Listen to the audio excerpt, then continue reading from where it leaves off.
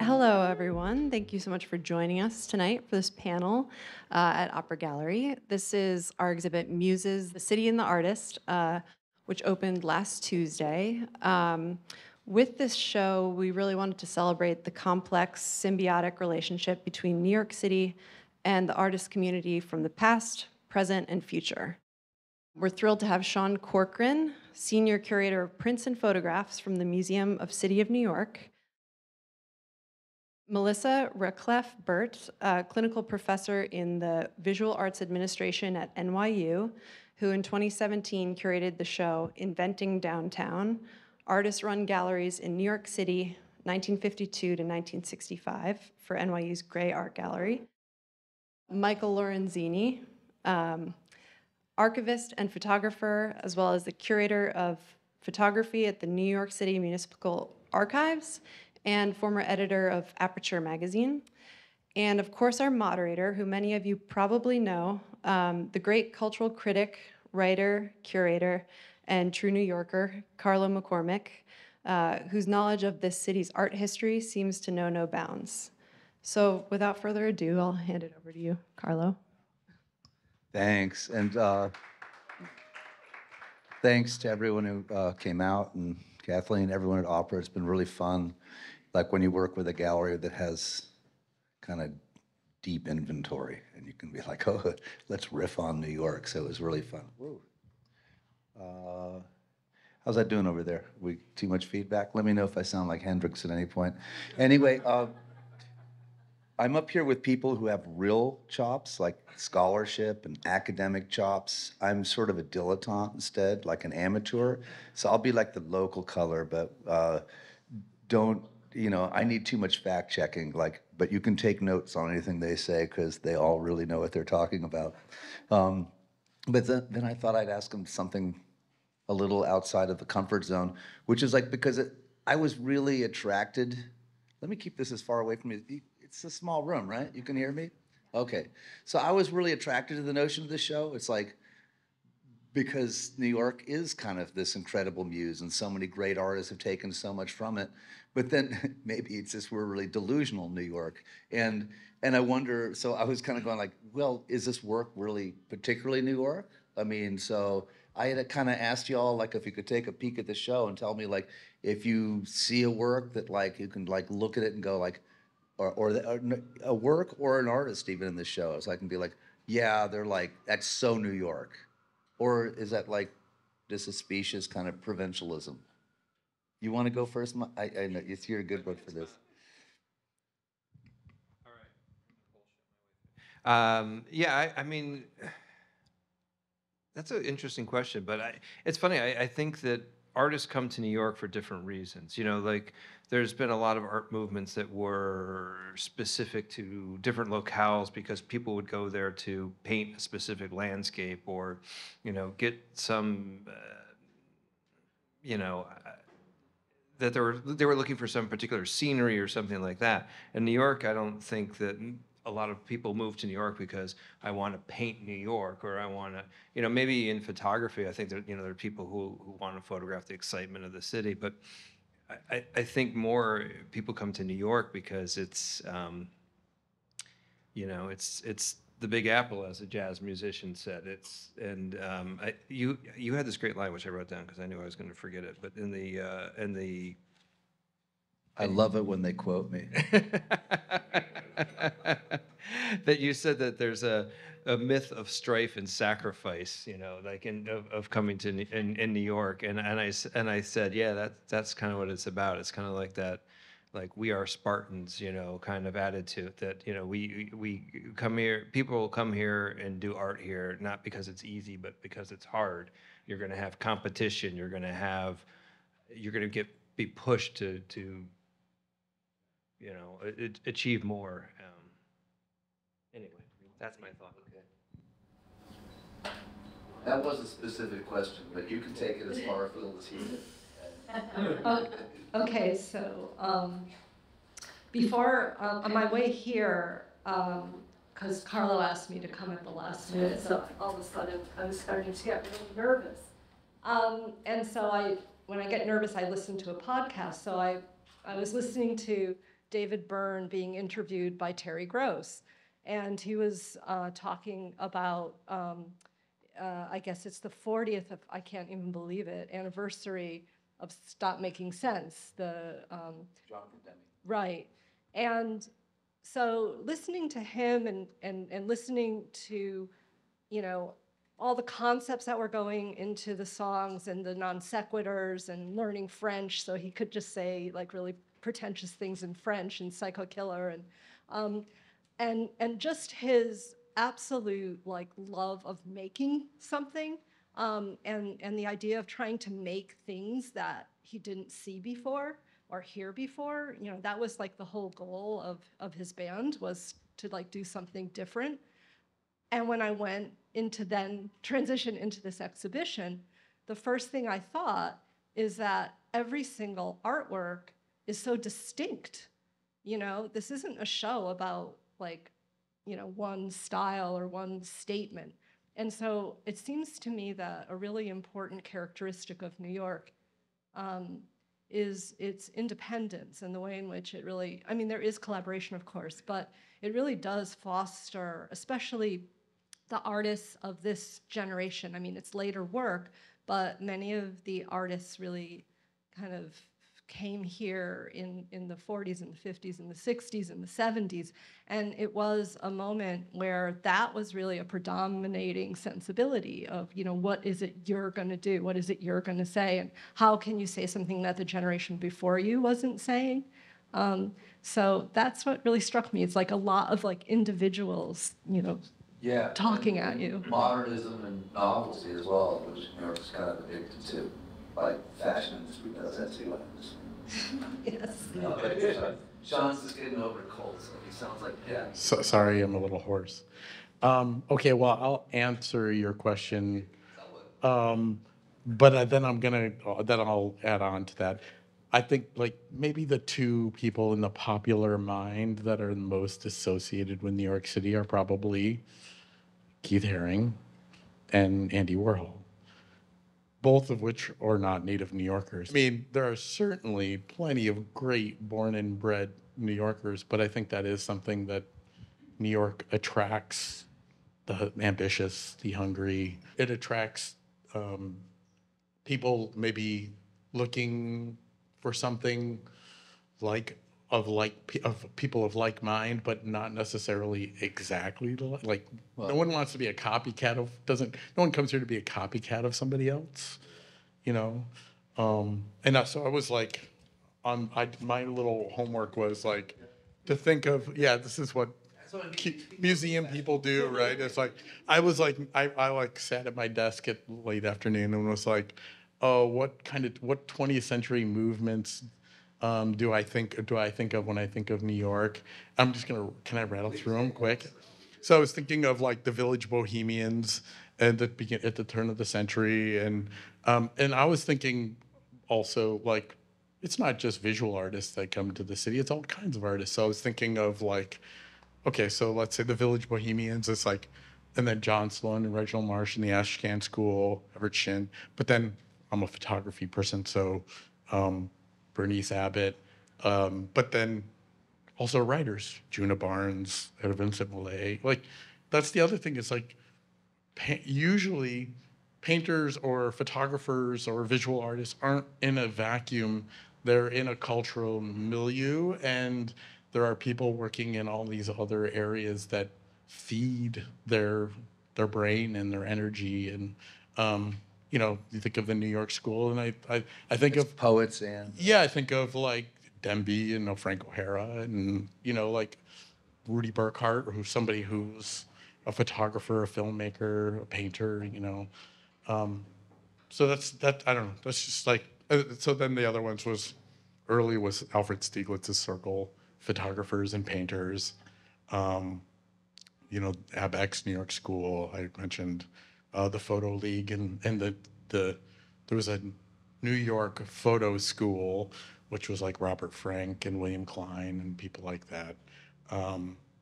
Pop artists, picture generations artists, which Many of these schools are actually represented in the show in one form or another. The East Village scene, of course, and graffiti and street art. So anyways. Also because of the crossover and the richness, I'd add the Harlem Renaissance because Yeah, of course. that had like a real rich tapestry of. I mean, artists are really careful around each other. They love each other, but like they do steal shit all the time in terms of ideas. So artists are, visual artists are really comfortable hanging out with like musicians, filmmakers, designers, poets, things like that, because it gets a little tricky when two painters hang out and, like who came up with that idea first? That's just an old art story. But so I don't know what New York looks like, but Melissa, when I was talking to you early this morning, and I'm going like, oh, but can you please? And we just don't get a chance to hang out, so that's why she said yes. But I was thinking of, because I mentioned to you how much I loved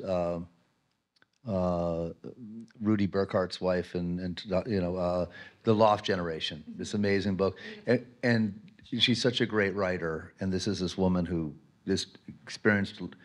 It's a great breadth of history she lived, and she kind of has this story of like Bill de Kooning, like walking down the streets in the late 40s, early 50s, and he's like loving like the candy wrappers and the smushed gum and the dog poo and the cracks and the grime, and he's looking at it like, and you go like, oh yeah, that kind of shit looks like abstract expressionism. But basically she's saying, that if you're pushing paint around and battling with it like that generation was, it was like they were wrestling with paint and representation on the edge of abstraction and then expressionism, and control or whatever, all the ways they were wrestling with that stuff, that you would look at everything that way. But then it made me think about like the skin of the city, which I don't really always, we think of the glitz or whatever, but there is this kind of surface of the city that kind of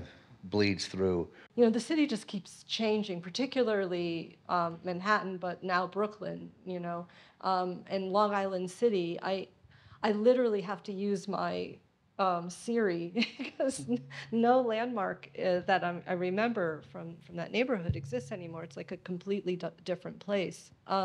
And so when you're doing research and doing archival research to really try to understand the artist's relationship to place, which is also, the wonderful book on Qantas Slip, the way in which place and work could come together, even if it's not like a literal coming together, those places are gone. And so there's also this incredible importance to those deep dive research in the kind of archives that you have, because sometimes you can go to the street, right, and try to picture, oh yeah, they were here, this is where they lived. But sometimes what happens like when a street doesn't exist anymore? Like for this artist I'm researching, Lewis Street, she lived on, I have the address, and then I'm like, Lewis Street. And it was this horrible feeling in an archive, by the way, that wasn't even in New York, because I'm like, I've never heard of Lewis Street. I've lived in New York for like 40 years. I've never heard of Lewis Street.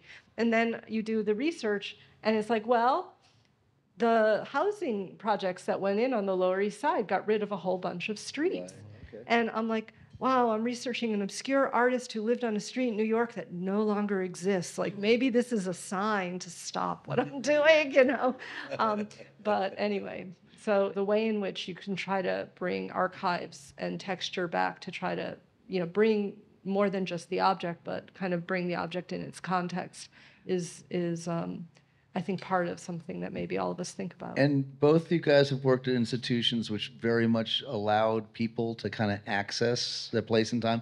I think that like the municipal archives, they have this thing where almost every property, at least in Manhattan, I'm sorry, I'm not very good about the other boroughs, all the boroughs, gets photographed at one point or another by the tax people, just to, for tax records. 1940 was a WPA-sponsored project to photograph every building in the 5 boroughs, and then they redid it in the mid-'80s. And those are two great times to capture the city because 40s, you're coming right out of the Great Depression, but the city hasn't really changed that much. You don't have the big, it's really 1950 that the city starts doing these sort of massive, there had been some projects earlier, but like these massive like slum clearance projects with Robert Moses, and really just wiping out huge swaths of the city. And then in the 80s, they captured the city at one of its lowest points, but it's before all the new, all the new projects came, building came in and really transformed things. No, but it's fun. I mean, I did my building. I live on that. And then, as I remember, like, I smoke weed, so I get shit wrong all the time. But as I remember, the Museum of the City of New York did something where it was like, you did a whole thing about the kind of the invention of the grid. Were you there then? Yeah, we Yeah, did. you were there. Yeah, we did an exhibition called The Greatest Grid. Which And, was, and so it's like basically, but you could go there and you could kind of find your place, and then you find out like, oh, yeah, that's when it was farmland. That's when the grid came in. Right. Like for me, it was like really interesting because where I live is like a little last bit of, I'm in the Lower East Side, and it's, or the East Village area, and a lot of it's landfill. landfill, yeah. Yeah. So this was all like swampland. So when things like Sandy come through and the whole neighborhood gets destroyed, I find out that the north side of my street's fucked, but where I am on the south side of the street, I'm on bedrock. And it's like this weird thing. It's like, it's not like it's not like I'm king of the hill and they're down there. It's like it's a level street, but it affects stuff. Yeah. Yeah. certainly. So, Well, I mean, let's talk about place affecting things like your heyday, the East Village scene, right? Like, what was New York like then, and how did it affect the work that was being made?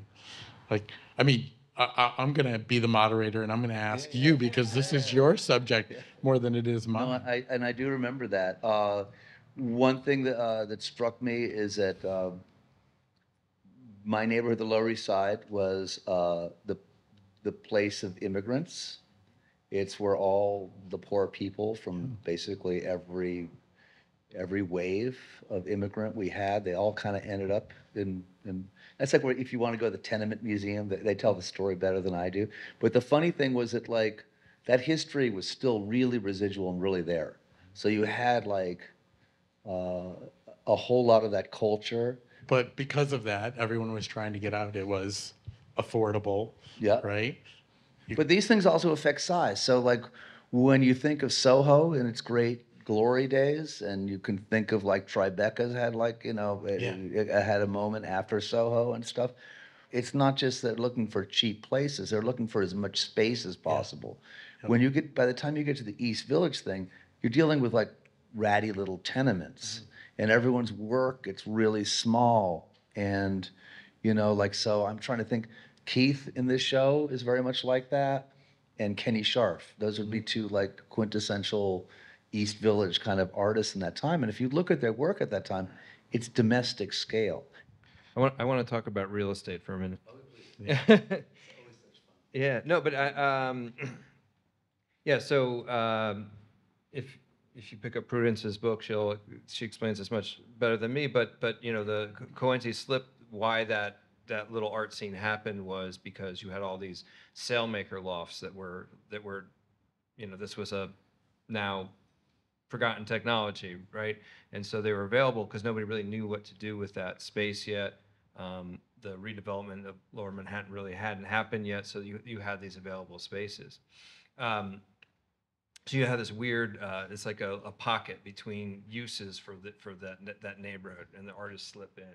And then Soho was very much the same way, because it was slated for demolition for decades, because Robert Moses, and even going back before him, they wanted to build the Lower Manhattan Expressway right through Soho.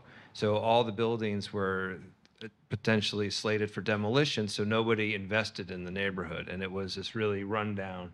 Moses described it as the one of the worst slums in Manhattan.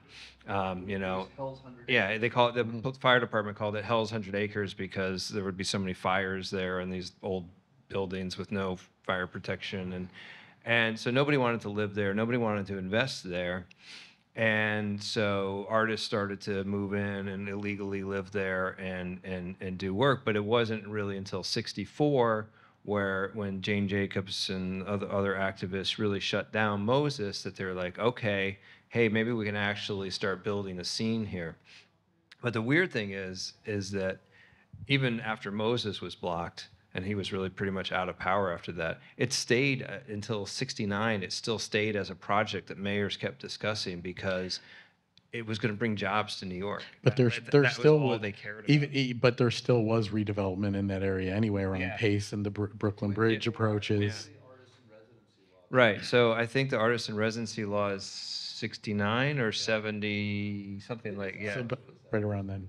Yeah, '61 actually was when they first started. It is actually when they first started putting signs on buildings that said AIR, which meant artist in residence, and that was for the fire department, really, more than anything. So there'd be fires and it'd be like, oh no, there's people who live here. Yeah, like because you think like, can't just who let would it live burn in this, down. like, you know, horrible.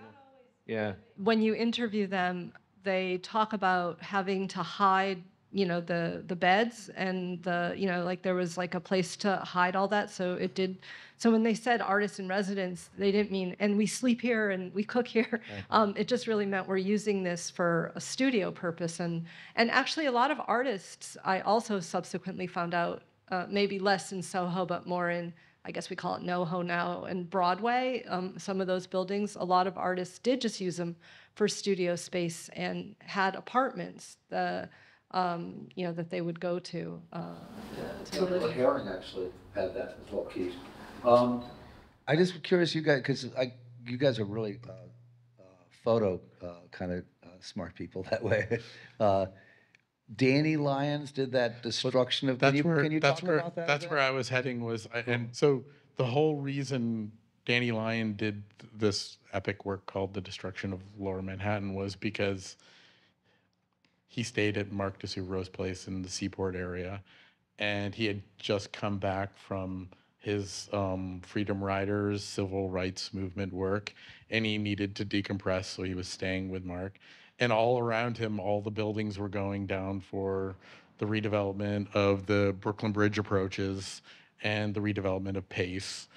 And he just started going out with his camera and taking pictures of, and eventually he made friends with the workers. So he went up into the buildings because back then they were literally taking it down floor by floor with sledgehammers.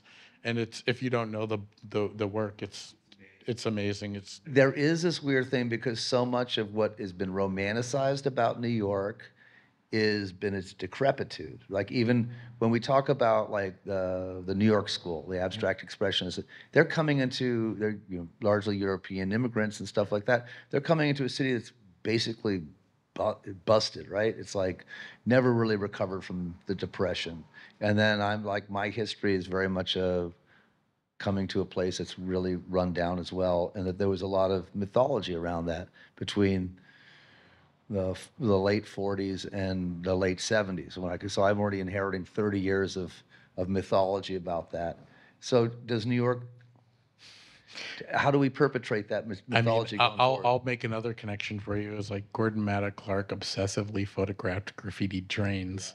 And right when the emergence of a street writing culture was happening in the 70s, which we could have a whole longer discussion about, why, what graffiti writing meant to youth in New York in the 1970s and what it's done since. But certainly Keith and Kenny are, a part of that tree. Right. But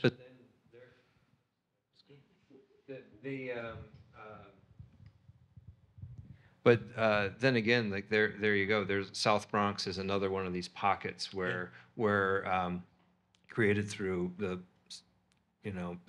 Cross Bronx Expressway completely ruining a neighborhood, and then you have all these abandoned buildings, and it becomes this place of like, what do we, people start writing on those buildings because what else do we got to do? Nobody else cares, right? And so again, that's another one of those pockets.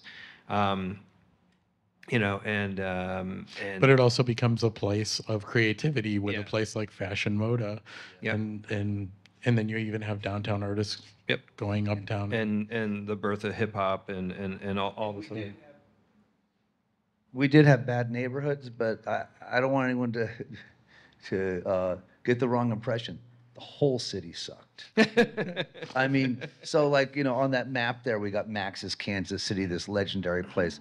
But even through all of that, I was going to say is that there was always this commitment within the city to support the arts, you know, and that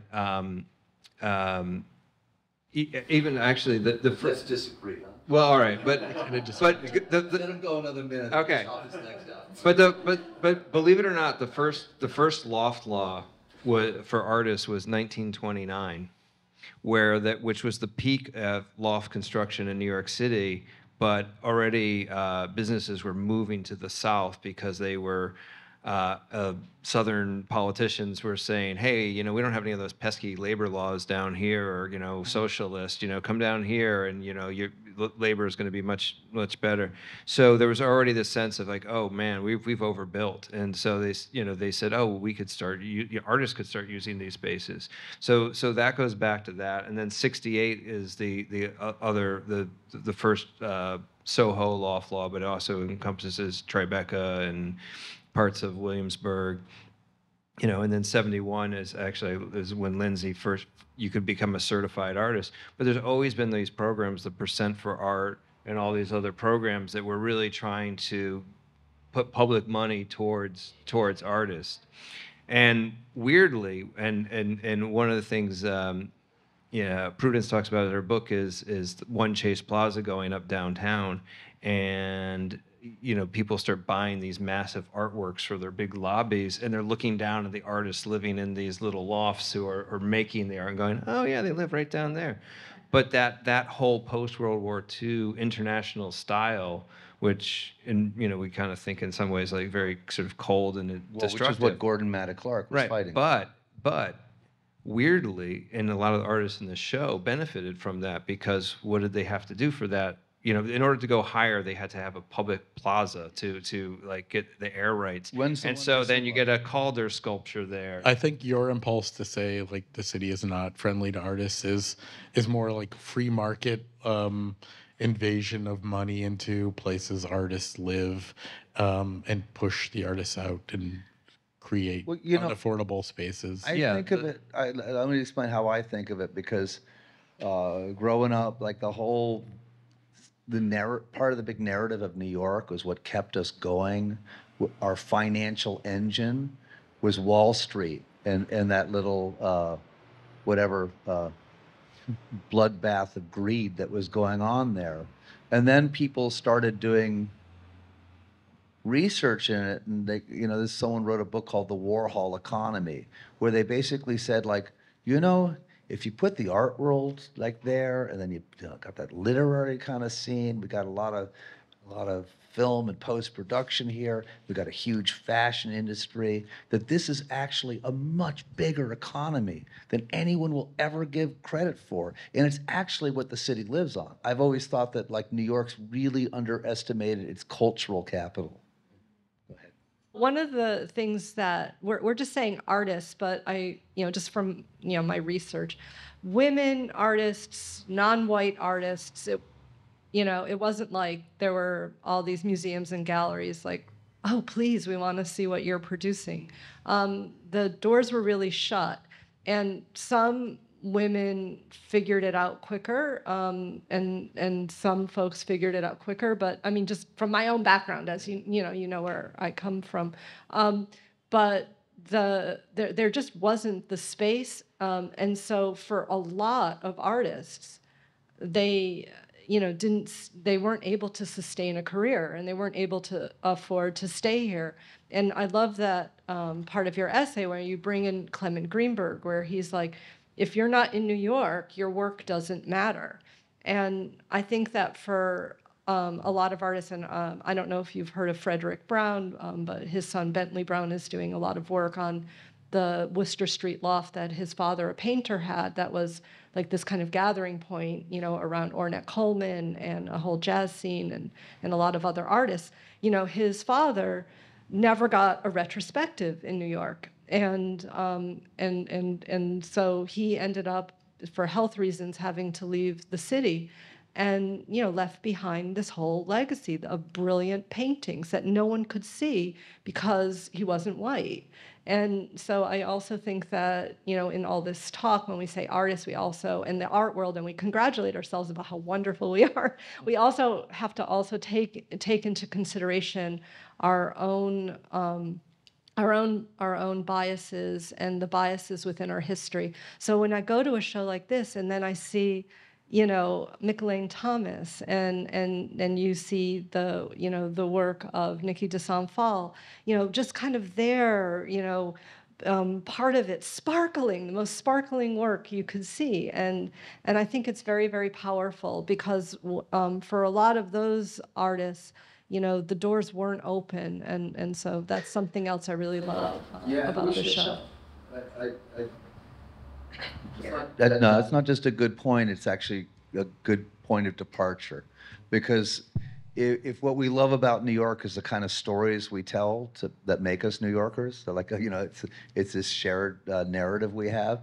It's like that narrative, and when you did that show, Inventing Downtown, you told a lot of stories. We can always tell the story with the same 20 famous artists who all happen to be like white and male and things like that. But like the conversation got really interesting of late.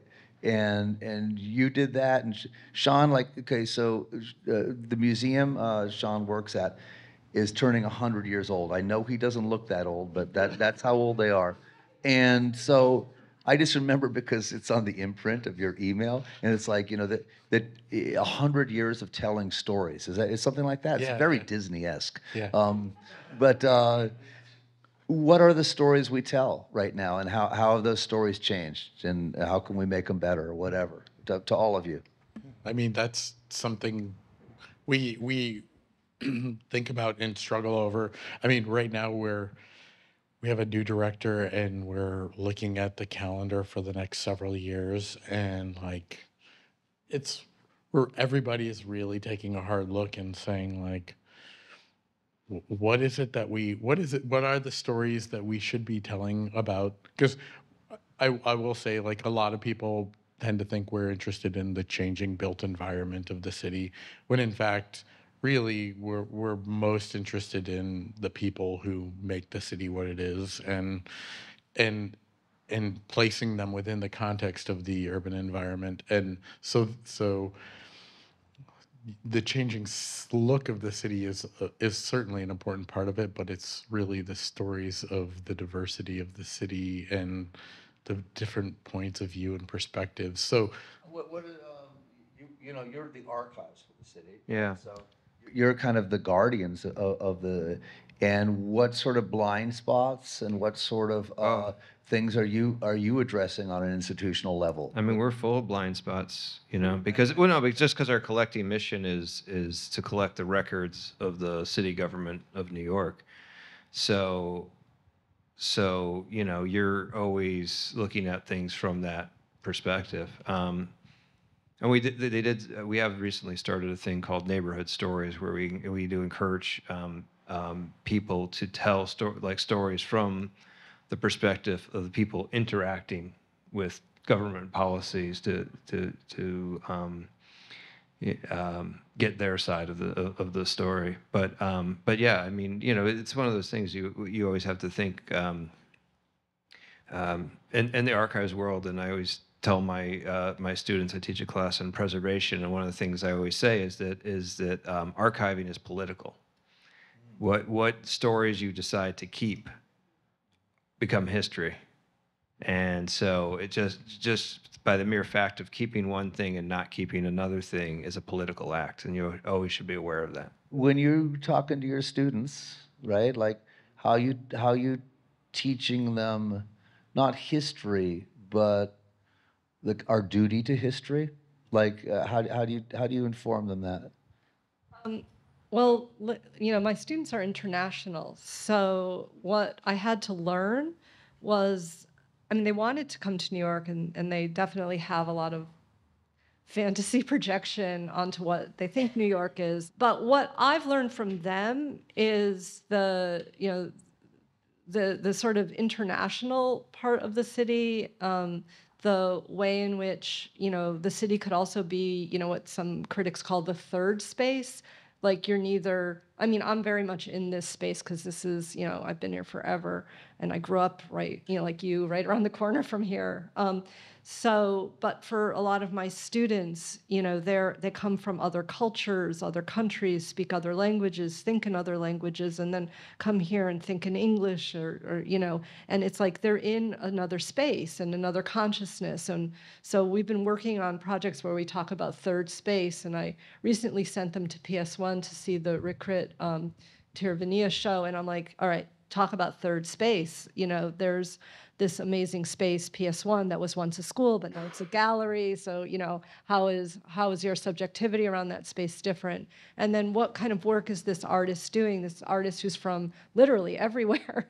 And so they did this great project about pad thai and how the recipe itself is actually, it's part Thailand, but it's also part China. And there's some, it's like from all over the world, part South America. And so I realized that from my students that so much of what's changing about New York and my own relationship to New York is the way in which New York is so international and there's so many different subjectivities. And if you just kind of open yourself to it, you can kind of see the city and relate to space and relate to place and relate to art in this whole other way. This idea of New York as this, melting pot or mixing, is just ingrained in the city too. It's I recently had an opportunity to look at a document, and it was written by James, the Duke of York, for which New York is named after, to the second English governor of New York, which he took over after the Dutch. Did you say she? No, I said Oh, he. he. Okay. After the Dutch briefly retook New York during the Third English-Dutch War, they were sending a second governor to take over, and he wrote him this letter about all the territory he was giving him, which basically went from Long Island to Maine, and he said, "You've got this. There's this one piece of this whole land here, which is this little colony at the tip of this island here. They're a bit different than the other English colonies you're going to be dealing with. They do things a little differently there. They're this weird mix of cultures, and they've just recently been in open rebellion against us. But don't punish them. Let them do their thing. We don't quite get it, but somehow it works. It functions." And that's always been this weird thing that people recognize about New York, I think, is that how can this mix of people speaking different languages somehow function? But we do. Like when I travel, I tell people, like, no, I'm not from the United States. I'm from a little island, like Manhattan, as a Lenape would call it, a little island off the coast. But I thought, like, maybe we should open it up to, please, go ahead, man. A question. You've talked historically about all of these different phases that New York City has gone through up until the 1980s. And now, how do you actually see New York today with all the gentrification? It looks like a city many other cities in the United States can claim themselves to be international. Has, in fact, New York City lost some of that draw that drew a lot of people to come to New York for a reason, whether it be in the arts of decorative arts or music and what have you? I looked at like Miami, for example, and I just see New York has sort of lost that thing that it had, and I don't see anything currently. Focusing on it. Go to Ridgewood. That's my answer. As far as I can tell, the kids are still really having fun. Yeah. It's just not Manhattan. But is there, do you see any ways, in particular, graffiti art, it was sort of a thing, right, when it was illegal, it was done on the trains, now it's sort of become mainstream You know, It's still really illegal. Yeah, rich, or whatever. There's a lot of placemaking is actually the real estate term. Like if you study real estate, you really get an idea of like how evil things are. But placemaking is like it's different than gentrification. It's sort of like let's just eradicate what was here and build a fake community around it. Like and it's big developments. And what they do is they do hire people to kind of do street art murals. But that's really different than graffiti, where kids are still being put in jail for this stuff. It's kind of. I guess my question is, do you see today New York as having something that it had, you know, that it can sort of claim its own as opposed to any other city? I mean, whether, you know, hip hop, New York, right? Graffiti art, Keith Haring, you know. Well, I would say that like even with those things that it took at least a decade before anybody recognized that those were a thing. You know, first hip hop party is 1973. No, you know, most of the world hadn't heard about it until 1983. So, you know, there's going to be things going on right now that maybe we're cool enough still to hear about, but to say that's going to be the next big thing, I don't know. What I can tell you that hasn't changed is that like no matter when you're here or when you got here, you kind of just missed it. Right. Like it was so much better like 10 minutes ago. So you know, like there's a lot of nostalgia over a really rotten time when I was living here. You know, and whatever everyone did, you know, it's really glamorized and stuff. But the fact is, for most of us, it's like we missed Jimi Hendrix, or we missed like something, you know, we'd missed the 60s here. So I think that like you got to be a little careful with, because this town chokes on nostalgia. We're good? Thanks, everyone. Thank you, guys. Thank you.